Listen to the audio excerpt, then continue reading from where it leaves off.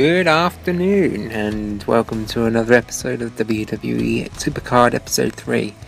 I'm about to get the Miz, and I've got a pick doubler, so should get this with ease. I've only got 3 shards left, so easy going.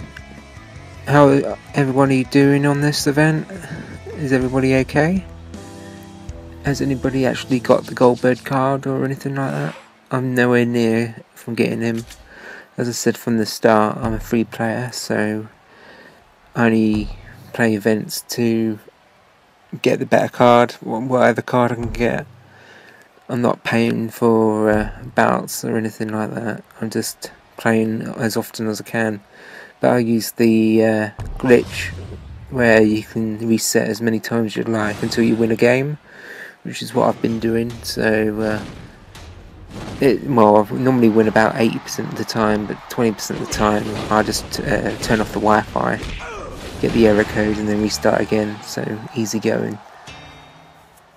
So yeah, this event's been up and down. I've had some hard games, some lucky games. I mean, I had the odd loss, which I reset, of course. But overall, it's just been one long ride. It feels like it's been going on and on and on like a marathon. And also, I had a few shards pulled right at the start of this event, and then it buggered up basically. So I had to restart again. But the event got restarted, so and I got 300 credits, which came in handy in getting this card. So 3 shards, 2 shards left now, which is awesome.